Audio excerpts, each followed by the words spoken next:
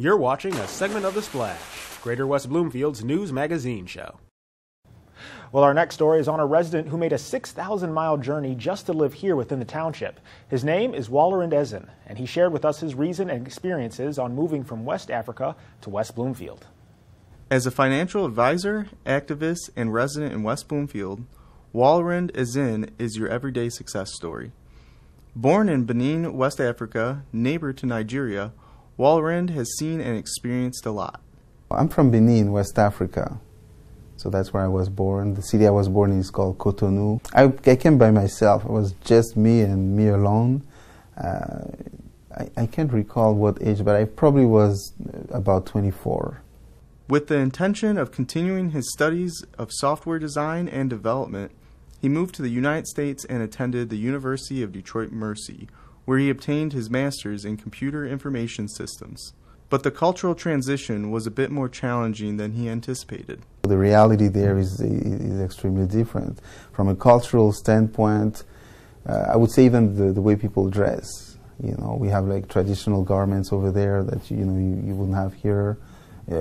In part because of the weather. You know, the weather is much warmer over there, so the silk and everything that we wear is very, very light. Since his big move to Michigan, Wallerend has made a name for himself as a financial advisor, and he credits his success to his schooling, his attitude, and the clientele within West Bloomfield. Wallerend finds it important to give back to today's youth by making them aware of financial stability.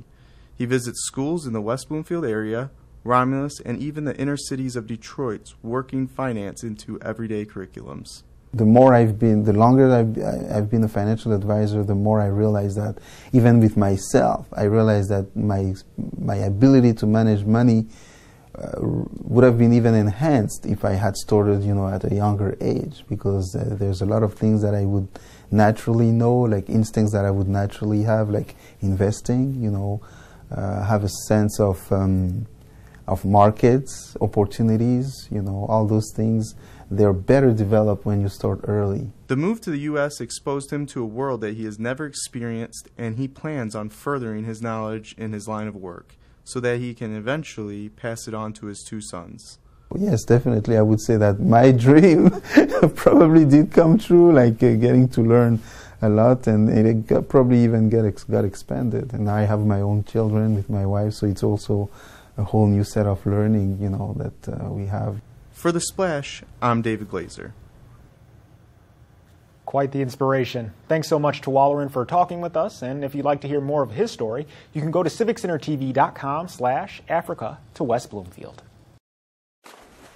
Thanks for watching a segment of The Splash. To catch the entire show or other segments, watch us on Comcast Channel 15 or AT&T Channel 99, or look us up online at thesplash.tv and listen to us on WBLD 89.3, the all-new Lakes FM.